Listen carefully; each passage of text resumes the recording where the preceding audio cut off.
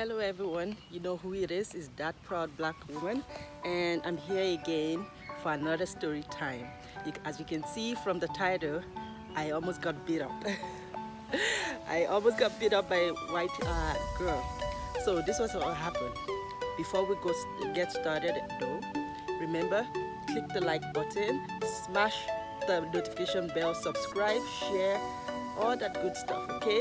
Remember, you can follow me on Instagram at thatproudblackwoman, and you can also follow me on Facebook at thatproudblackwoman. If this is moving all over the place, it's because I'm using a selfie stick. So I brought my kids, you know how quarantine has been, so I brought my kids to the park so they can have a little bit of running around before they take their nap, and then I can relax. Anyway, let's get right into the story. So this was when I was living in Dublin, and in my house, like in my apartment building, there are like 7 different studios in there, which I am a proud owner. I'm a proud renter of one of them. So then I was in school, I was doing my master's degree, and basically it was only, my classes were only in the evenings from 4 to 10, 10:30 p.m. at night. Sorry guys, I had to stop for a second. I had to check on my kids to be sure that they're doing fine. I don't want to get carried away by the video. Anyway, so as I said, my classes were from 4 p.m. to 10:30 p.m. at night. So I never really got to meet all other people that was living in the house, because while I'm at home, napping or sleeping during the day because I had no job, all of them had gone to work. But then I've gone to school, they are back at home. So I never really got the chance to meet a lot of people.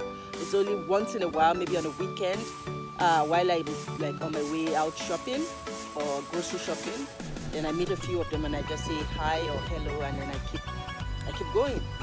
So we had a laundry, and the laundry actually had, since there's 7 flats and there's 7 days in a week, so you could do your laundry only on that day that you choose. So my day was Wednesday.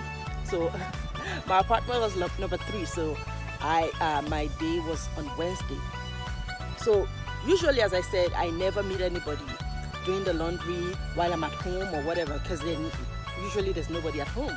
So this day I was going to travel to the UK to visit to London to visit a friend of mine, and I needed to do laundry bad. So it was a Monday, and I was like, you know what, there's nobody home anyway, so I could just put my clothes in the laundry, quickly do a quick one, and pack my stuff and head to the airport on Tuesday. So I was like, I'll just do a quick wash and dry, and off I go to the airport, right? Well, it didn't happen that easy. So I put my stuff in, I think it was around 12 in the afternoon, and I put my stuff in and I went off into my room.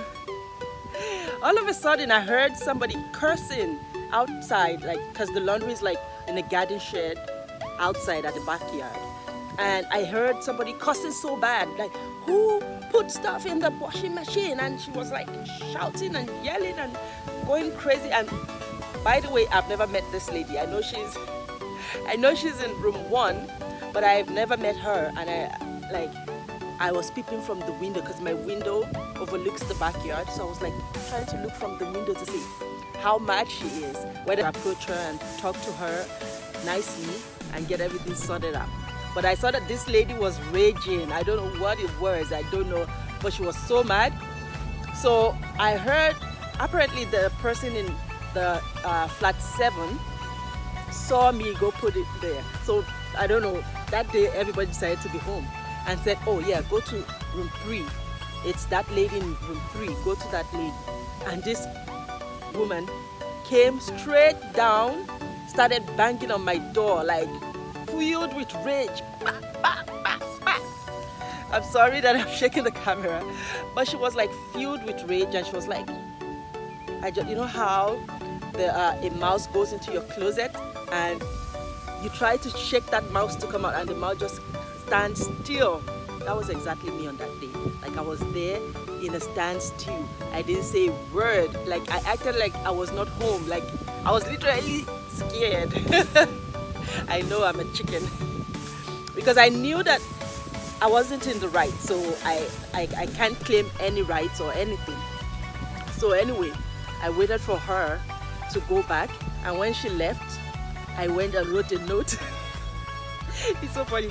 I wrote a note and apologized and all that stuff.